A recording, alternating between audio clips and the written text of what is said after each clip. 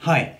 So I just want to give you a bit of an update on the Raspberry Pi situation that we're going to be using for a betting bot. And so far, I'm very, very pleased to say it's looking really promising. And in a minute, I'm just going to jump in and show you what we've got so far. But first, there are a couple of things I've learned doing this that I want to update you on from the last video. So the first thing is I'm actually not going to go through the process of installing Windows on the Raspberry Pi because I found an amazing video guide from someone showing you exactly how to do it, and rather than replicating probably poorly what they've actually shown how to do, I'm going to just put a link below this video to their video so you can watch and follow on how to install Windows 10. It's totally free. You just have to join a group. They give you a download, you install it. It's all totally free. It takes probably about an hour in total to do, and if you're not so technically minded, it might take a little bit longer. But if you just work through it slowly, it's very methodical, and everything is shown step by step in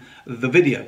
So that's the first thing. I'm going to show you how to do that. The second thing is, as well as what I put in my purchase list in the last video, and you can see a link to that last video below, as well as what I put in that purchase list to the last video, you're also going to need two other cables that I didn't get. You're going to need a cable that goes from a Micro HDMI into whatever connection your monitor has, and that might be a DVI or a VGA. Now, you're not going to need this monitor forever. This is just for setting up, but you still need that cable. You are also going to need an Ethernet cable to connect to the internet. You will need that forever. You will need a cable connecting your Raspberry Pi to the internet. Secondly, the other thing that you will need to actually complete this setup is you're going to need access to a Windows machine. And again, you're not going to need that forever, but you do need access to a Windows machine to set up the Raspberry Pi initially. Once you've done the setup, you can put it off and everything will be there, but you will need that initial access. Finally, you're going to need a keyboard and mouse. Just do the initial setup with as well. And I recommend you just get a USB cable and mouse. It can be any, just plug them in temporarily, again, just for this initial setup. So those are the things that you're going to need to be able to complete the setup. The whole setup itself, as I say, doesn't actually take very long, particularly if you've got all those things in place. And as you'll see from in a minute in the video I'm about to show you, you won't actually need the monitor plugged in forever. You won't need the cables forever. At the end of it, you just plug the Raspberry Pi straight into your router and we access it remotely. And that brings me to point 3. We've got to be able to access the Raspberry Pi remotely. And I've done a lot of research into both free tools and paid tools to use. I am going to be using RealVNC. This is a paid tool, however it is only just over £2 per month, so it's significantly cheaper than any type of virtual server or remote hosted desktop that you may get.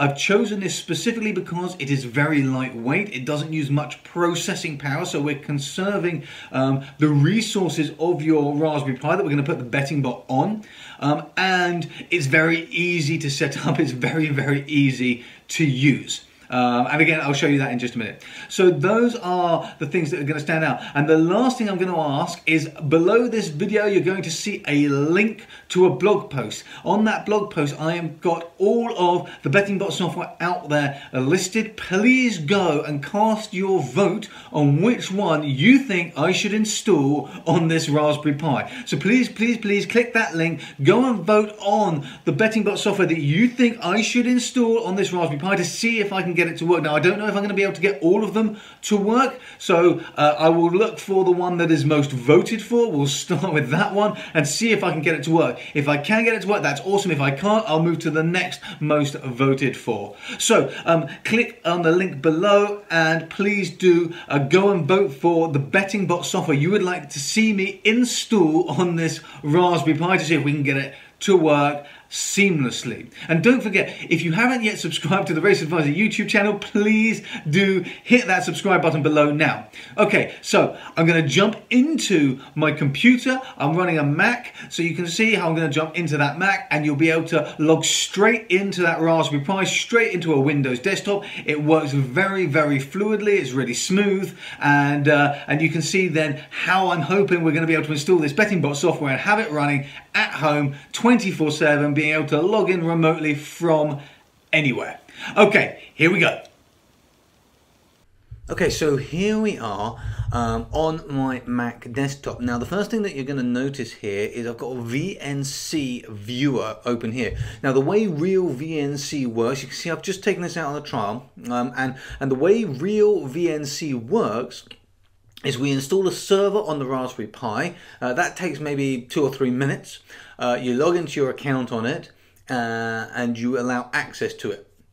That adds the Raspberry Pi to your RealVNC account. Then you get the VNC viewer on whatever device you want. It can be, I believe it can be mobile devices, Windows, Macs, Linux, whatever you like. You install the VNC viewer there. You double click on the computer that you want and you enter your login details, and these are the Windows 10 user login details that you have to actually log into Windows on the Raspberry Pi. You can save those details and then you'll see it is here on your VNC viewer for you to open whenever you like. Now, this Raspberry Pi is no longer on my desk, it's no longer connected to a computer. It's downstairs, a long way away from where my office is. It's connected directly into the router, just the box, straight into the router with a plug. That is it. There is nothing else connected to it now. And you'll see all I need to do is double click on that Raspberry Pi window. This opens up the RealVNC network. It connects straight to it. And here we are inside the Raspberry Pi. You can see it here. Okay, and this is now Windows 10. Now, there's a nice little rain meter, it's called, in the Windows 10 for Raspberry Pi, and this just tells us how much of the Raspberry Pi's power processors are currently being used.